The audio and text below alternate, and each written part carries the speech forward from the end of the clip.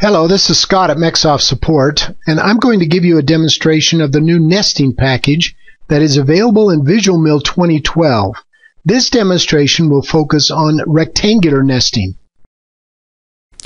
Before I actually get into the nesting process, I want to point out a couple things that need to be done in preparation for creating a nest, and that is to stage the stock material shape and the individual part shapes on your screen so they can be easily selected.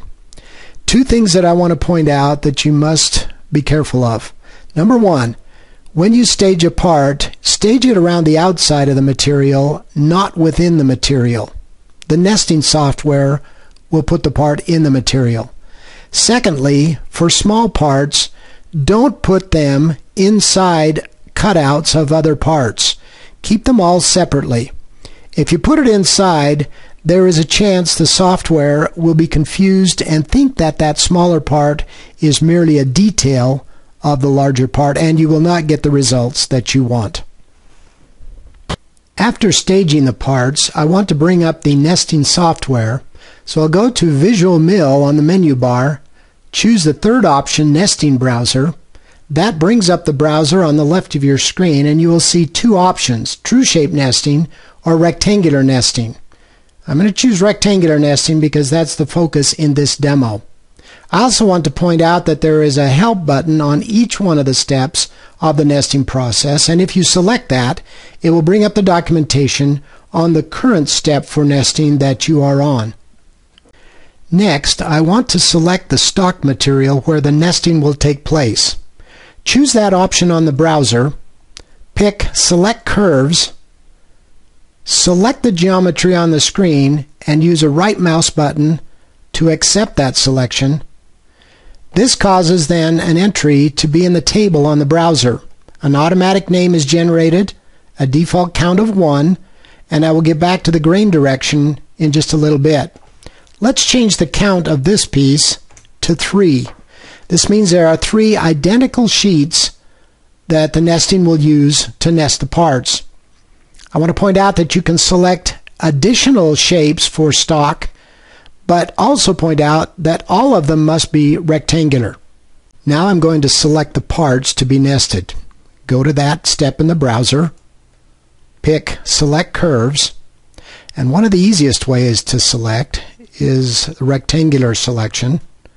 Right mouse button accepts that selection, and each one of those shapes then is entered into the table on the browser. But you'll notice that as I highlight these, I don't have much control in that type of selection over the order that these are placed in the table. But what I would really like in this case is to have all of the outside periphery shapes of each of the parts at the top of the list in the browser. To achieve this, I'm going to remove all, go to Select Curves, and individually select each one of these periphery shapes.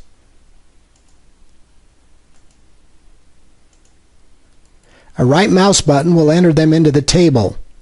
After that, I can select, even by Windows selection, the others, and right mouse button enters them into the table.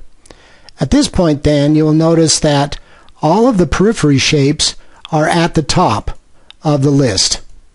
Now I'll put in the count for each of the parts.